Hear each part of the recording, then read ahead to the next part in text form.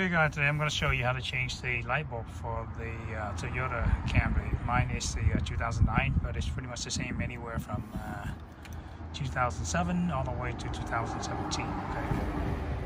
Okay. I need to change the brake light for my Camry, and I called around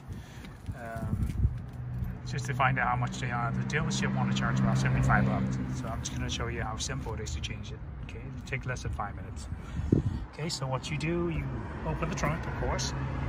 From here, I'm going to show you how simple it is. Look, no tool. You don't need a tools in there, okay? Just push that, and that's how you open it up, okay? And that is a backup light, and that is a brake light. Okay, this is the black one here is the brake light, and then the way you turn it out, you take it out fairly simple. Again, there's no tools, you need it. You turn it counterclockwise.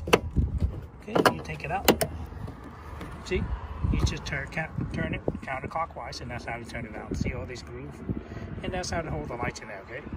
So now I'm going to show you how to take out the bulb. Okay? It's fairly simple.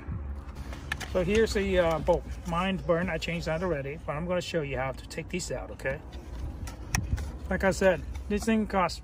I bought this for $7 at Walmart. You can buy it at Walmart or at your local auto parts store, okay? See, this is the way you take it out. So you take this, you just pull it out. That's how it is, how simple it is. Just pull it out, and if you want to put it back in, it's the same way. Same way, okay? Just press it in. Again, I changed mine already, but this is the burned down one. See, all blacked out. So, but the way you want to put it back in is just fairly simple. Okay, you put it in there, and you turn it clockwise, and you are done. And all you have to do is put it back, and now you have it complete, and save you 75 bucks. Okay, thanks so much for watching, guys, and I hope you like the video, and I'll see you in the next video.